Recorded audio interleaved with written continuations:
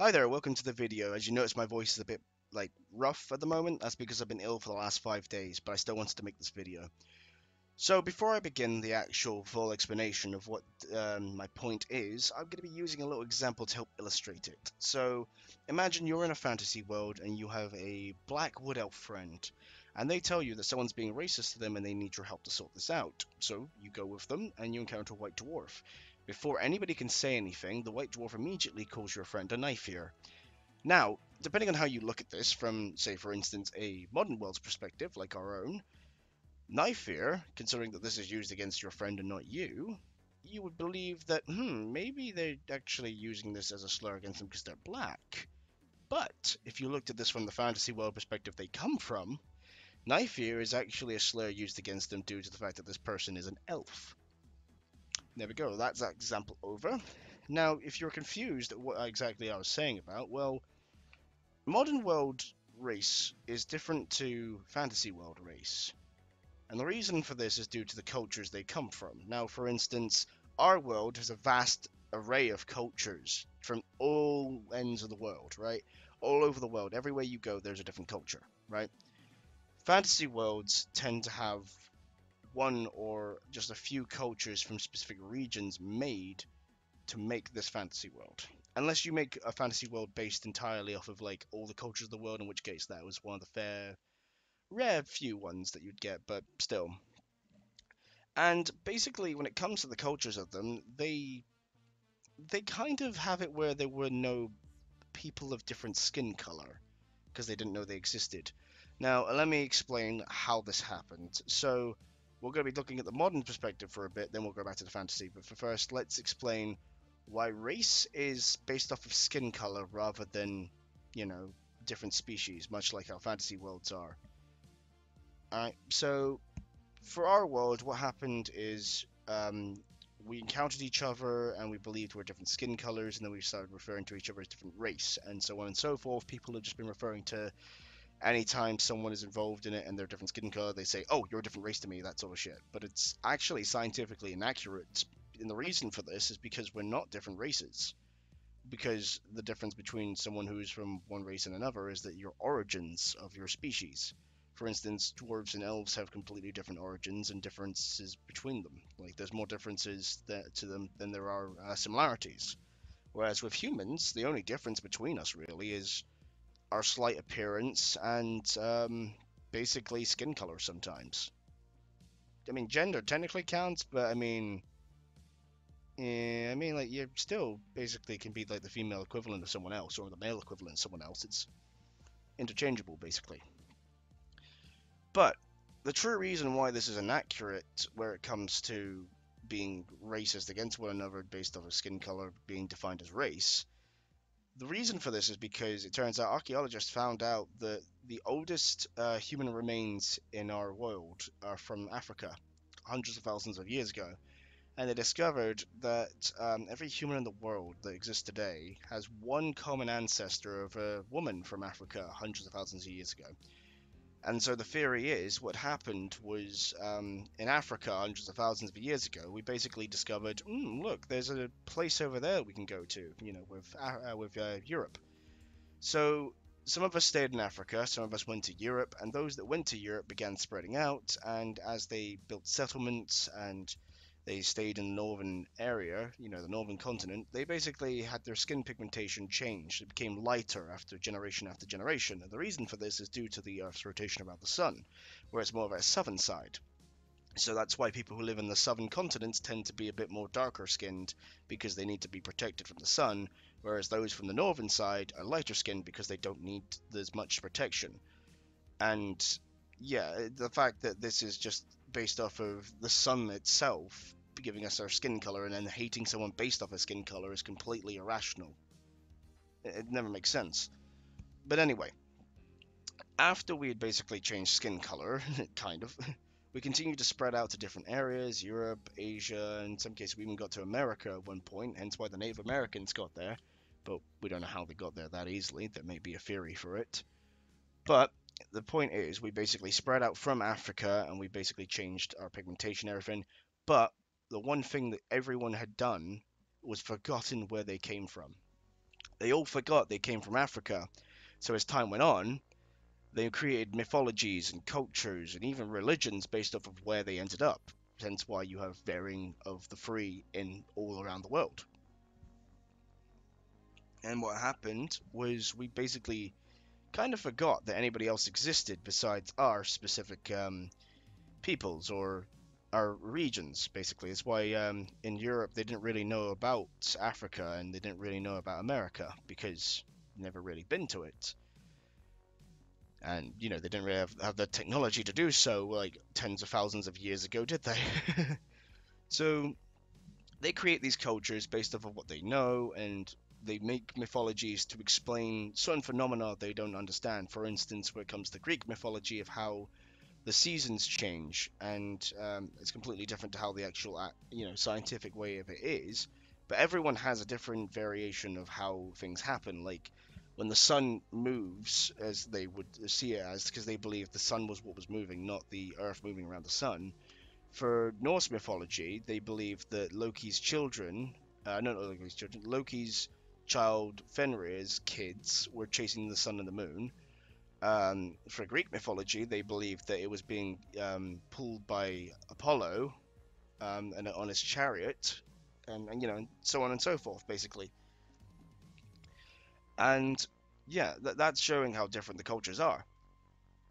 So, by that logic, what it means is that every culture in the world, no matter how big or small it is, has equally just as much right to be existent as another. So, basically, the Celtic mythology and culture has just as much right to exist as American mythology and culture, and Asian mythology and culture, and African mythology and culture, and so on and so forth, and vice versa with every other culture. Like every single culture and mythology that exists to this day has just as much right to exist because of everybody coming from the same origins. But unfortunately, some people don't get this memo. But before I continue this part, let me explain how fantasy worlds work. You see, with fantasy worlds, they're created based off of these mythologies and cultures that existed tens of thousands of years ago that didn't know about the actual existence of their ancestors and, anybody else other than themselves.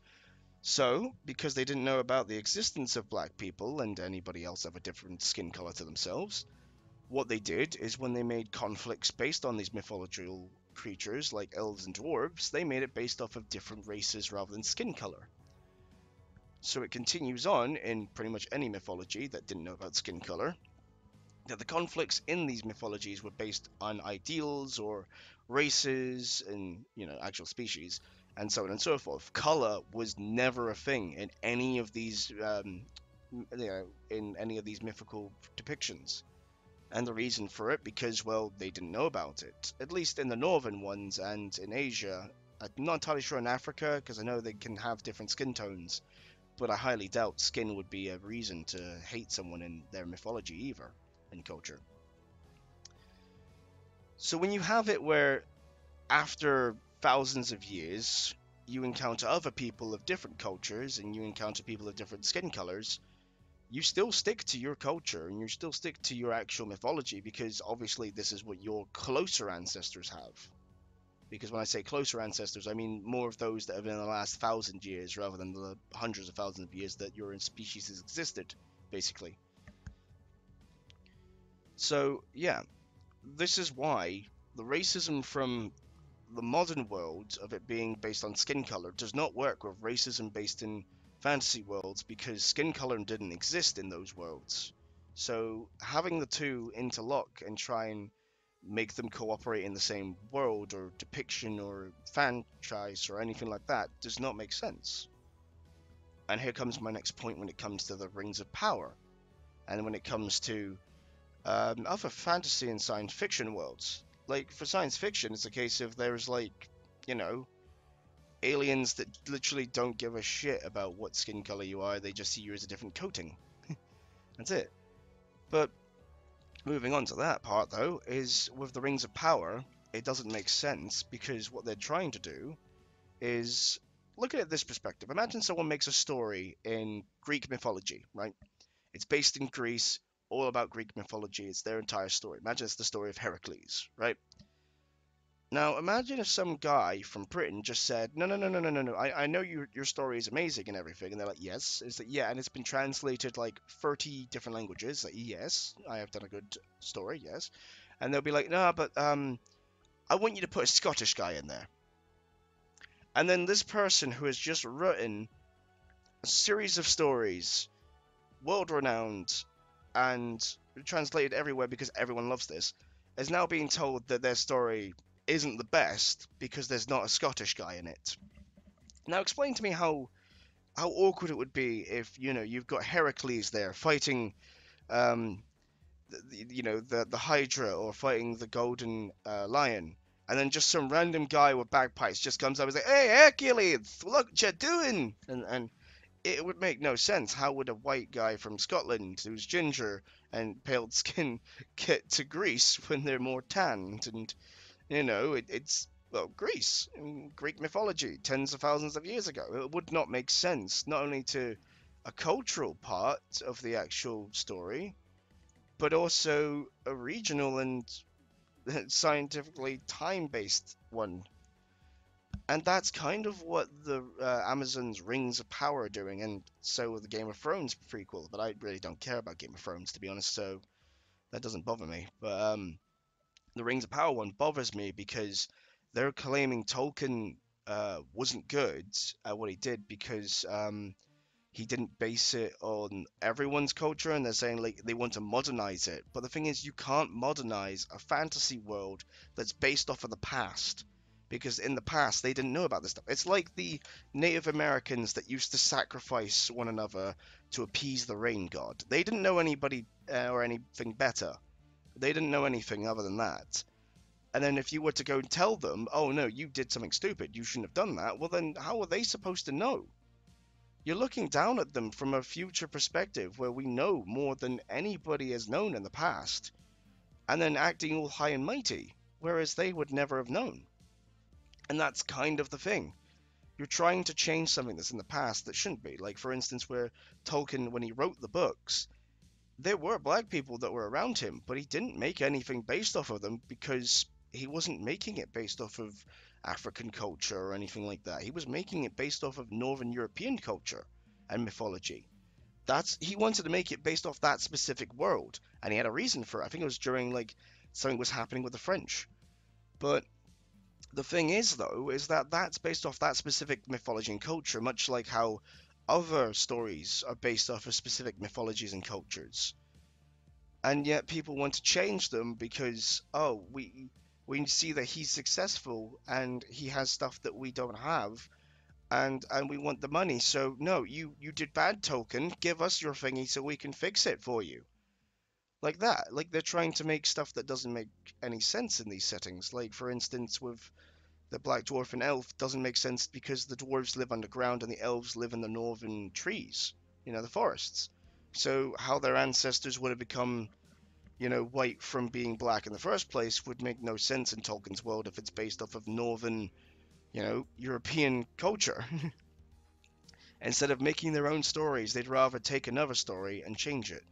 And the worst thing about that, honestly, is because that they're making a prequel to it. So they're saying that all these people of different backgrounds and ethnicities have existed, but in this, during this prequel, it's the Second Age.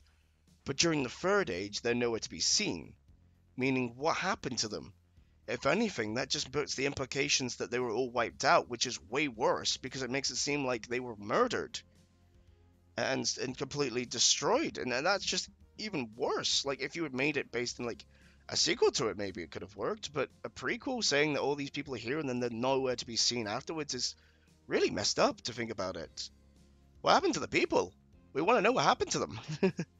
But yeah, and then trying to say that your ideas are better because you want to be included in this. Because look, if you looked at the superfan videos, you'd know it's all about the whole was it diversity, inclusivity, representation, that sort of thing. And it's the thing is, it's not based off their cultures. Like they're coming from different backgrounds and stuff, but it's not based off of their culture. It's based off of the Northern European culture. If they wanted a story like Tolkien's work based off of their own culture, they should just make it. Like that's what you should do. If you want a story, a fantasy fiction made based off of your culture, and if there's none, make one yourself. Who knows? It could be a mashing. No, I'm trying to say a smashing, but I keep saying mashing. It could be a smashing success. Who knows? Maybe you could become a famous author by writing a story based off of your own cultures. I mean, it would definitely be interesting. Or find someone who has made it, and if they're not as popular as you believe they should be, promote them. Make it so they're heard. Make it so more people get to see their stories and get to see the amazing culture that's based off of their writing. But they don't do that because that's too hard for them. They'd rather just take something that already exists and change it, what they've done with everything else. And it's honestly sad. But yeah, but anyway, that's why I wanted to make this video. I wanted to explain the differences between how race is perceived in a fantasy world, in our world, why they don't work in the same sort of situation, and why, even though we are different skin colors, even though we have different cultures, we all come from the same origin point. So if anybody tries to be racist to someone else based entirely on skin color, not only is that entirely scientifically incorrect to do so, but also there is a high possibility that person is more closely related to you than you actually know. Also, stop trying to change stories based off of specific cultures to fit your own narrative because that's just awful. Please just write your own stories. Anyway, thanks for watching. Hopefully you enjoyed and you see my point that you shouldn't judge people based off of skin color. It should be based off of freaking actions. Because you may be the most ugly person in the world, but you could be the nicest. And you may be the most attractive looking person in the world, but you could be the most horrible person in the world. It's one of those situations. And hopefully if you're enjoying this, maybe stick around on my videos, watch some other stuff, maybe my D&D stuff. I'll be uploading more Draconomachy stuff later on. Since I'm ill, I can't really do much anyway. And yeah, hopefully see you in the next video. Have a good day. Bye.